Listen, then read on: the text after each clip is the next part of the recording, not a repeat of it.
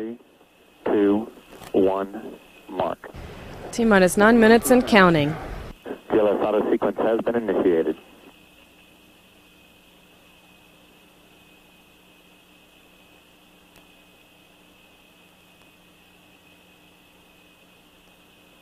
So we heard all members of the teams are ready to launch today, with the exception of getting a final clearance from the weather conditions at our transoceanic abort sites.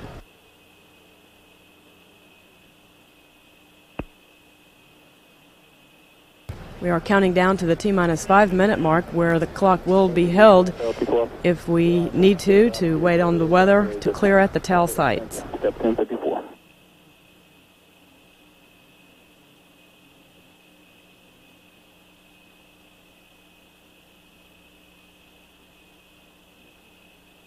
At OTC, Anthony.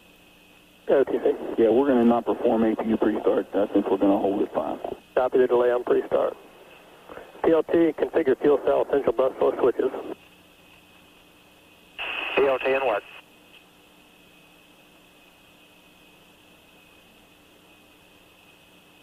OTC, PLT, essential buses to fuel cell complete. Copy. ARPS, we will delay starting your recorders. ARPS, copy. Pilot Brown has configured the orbiter's crew cabin switches to directly connect the 3 fuel cells to the essential power buses. Go ahead, please. Atlantis, Houston, update to the KSC altimeter setting 3020. Copy, KSC altimeter 3020. The orbiter access arm is now being retracted away from the vehicle. It can be extended in just a few seconds if necessary. This puts the arm in the launch configuration. And entity, the clock will hold at T-minus 5 minutes. I copy, GLS. Thank you.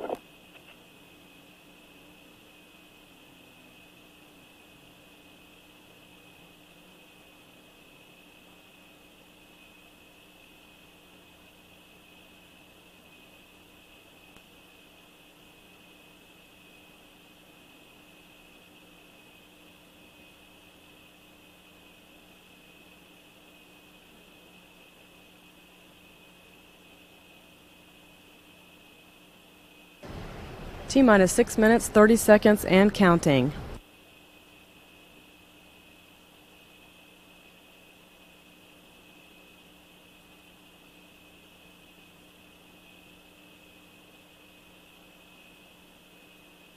Launch director, flight on Interground 1.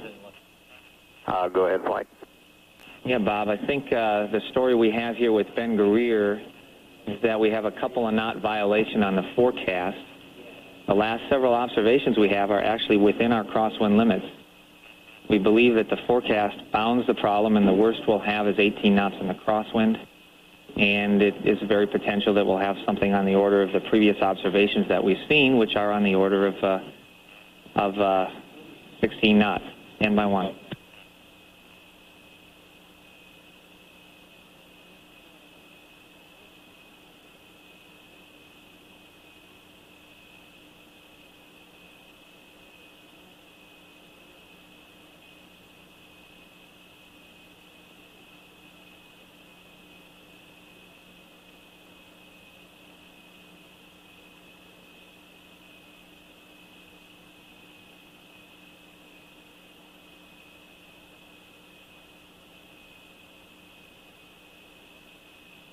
Launch director, flight on Interground. Go ahead, Jeff. I still believe that 18 knots and a lighted Ben Guerrier is an acceptable landing condition today. And I do believe that bounds the case, and that we potentially could be a few knots less than that. So my recommendation of the program at this time is that these are acceptable conditions to launch. Copy, and I did understand that the trend was downward from that is correct. Previous ops. Okay, flight and ops manager on Interground. Go ahead.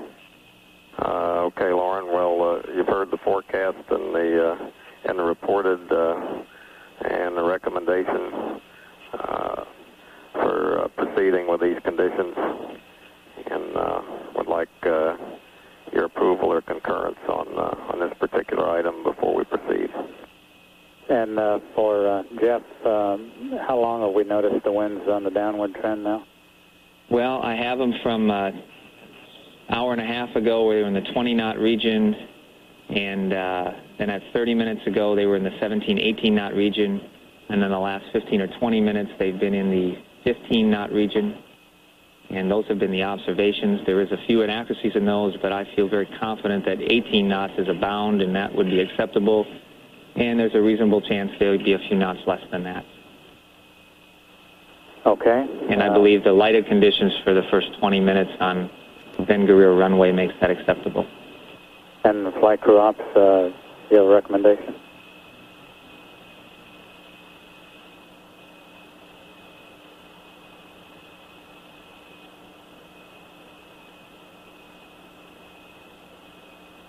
Okay. Turns out he can't talk on Ground 1, but he agrees that we think we have a bounded condition, and he'll go to pick up the count. Okay, copy. NCD launch director? Yes, sir. Okay, what work do we have remaining before...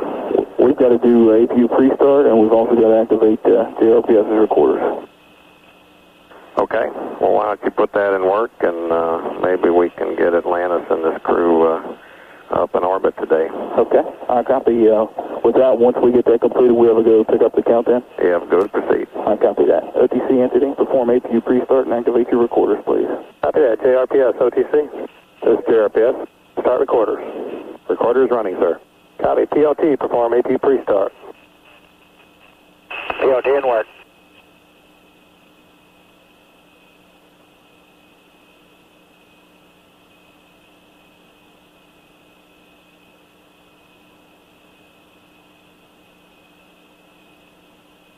We're standing by to resume our launch countdown at the T-minus 5 minute mark. Just activating recorders. And GLS entity 212. Go ahead, sir. As soon as we get APU pre-start completed, we're going to give you the go to pick up the count, just as a heads up. Okay, we'll stand by. OTC, PLT, APU pre-start complete. 3 gray talkbacks. Copy, 3 gray. And OTC entity, I copy. You have recorders up with JLPS? Firm, recorders are running. Okay, I'll copy. GLS, pick up the count. Okay, stand by, sir, while we reset those measurements.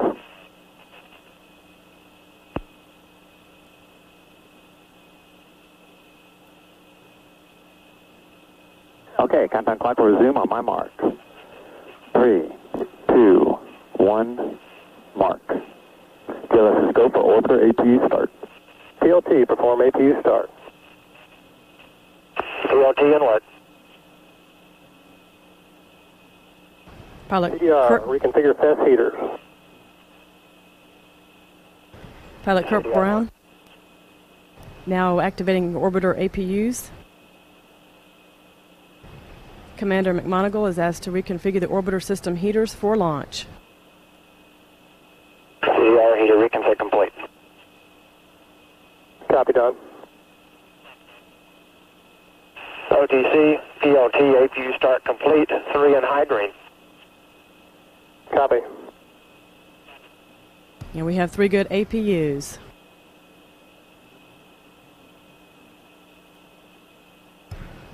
The APUs provide hydraulic power to the vehicle system, such as the aero surfaces, and the landing gear, flight control system. GLS is go for purge sequence 4. Final purge of the main engines is going to happen in a few seconds. Also, the engine valves are being opened to prepare for engine start. A profile test of the orbiter's aero surfaces has started. They're being moved through a pre-programmed pattern to verify they are ready for launch.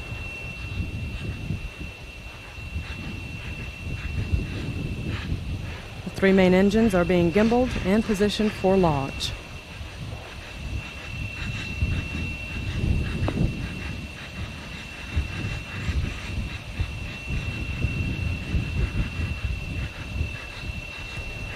All systems are go for launch at this time, just a few minutes away from the 13th voyage of Atlantis with a crew of 6 on a 10-day flight to study the effects of the sun on the Earth's atmosphere. T-minus 3 minutes and counting. GLS go for EP LO2 pressurization.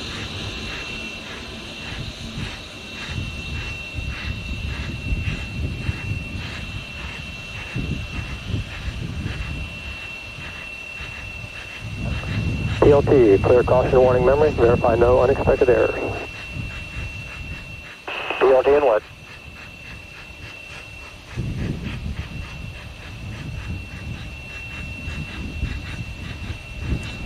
Retraction of the gaseous oxygen vent hood is now underway.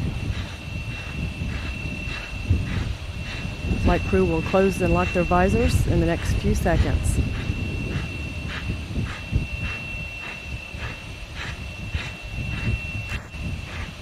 OTC PLT, caution warning, memory clear is complete, no unexpected messages. After that, all crew members close and lock your visors, initiate O2 flow. Good go to take Atlantis back to the skies. We'll be happy to do that. We'll see you in about 11 days. Okay, let's go for ET LH2 pressurization. Tank holding liquid hydrogen propellant used to feed the main engine is now being pressurized. Atlantis will be launched on a northerly trajectory on an orbit inclined 57 degrees to the equator. 1 minute 30. Less than a minute away now from the launch of Atlantis, the 7th shuttle flight this year and the 66th space shuttle launch.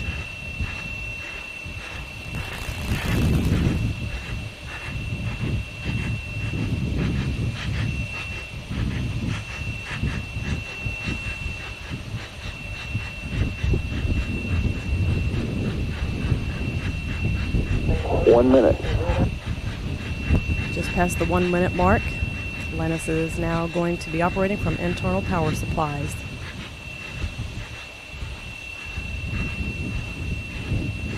At the T-minus 31 second mark, Atlantis' onboard computers will have control of vehicle functions.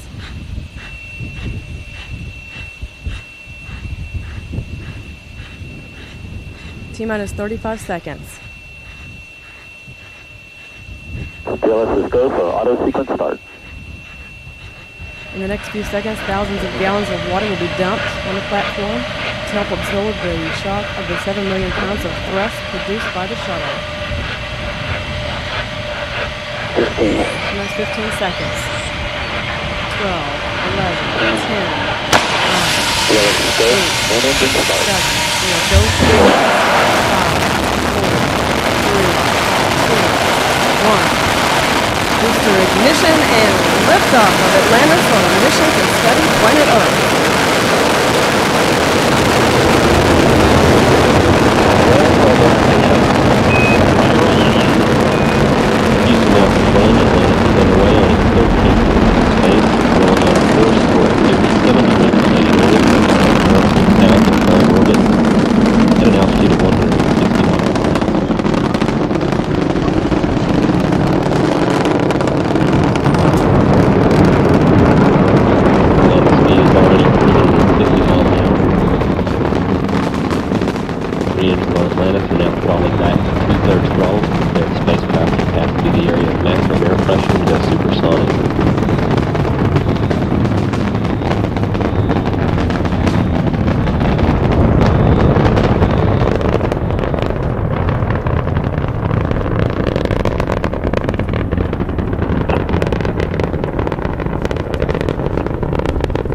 About a minute and 5 seconds since launch. Atlantis speed now 1,000 miles an hour.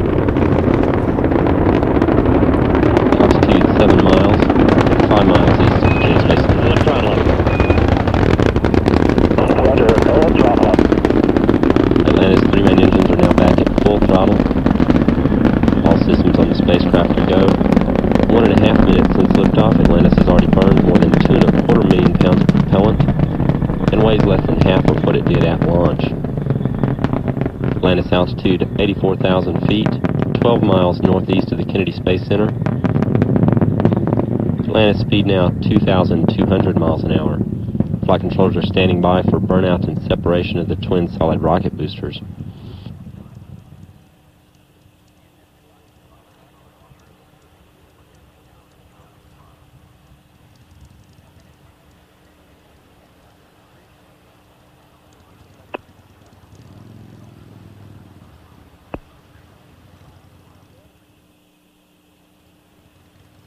Booster officer confirms a good separation and jettison of the twin solid rockets. Atlantis now in its second stage. Its 3 main engines continuing to operate well at full full throttle. Atlantis performance nominal. Copy. That call to Atlantis indicating that its performance on the solid rockets is just as planned to this point. Endeavour's 3 main engines will now continue to burn for another 6.5 minutes to reach orbital velocity. Atlantis, 2-engine Ben Guerir. Copy, 2-engine Ben Guerir. Endeavour speed now 3,500 miles an hour. That call indicating that Endeavour could perform a transoceanic abort landing if needed on only 2 engines. All 3 engines continue to operate well, all systems in good shape.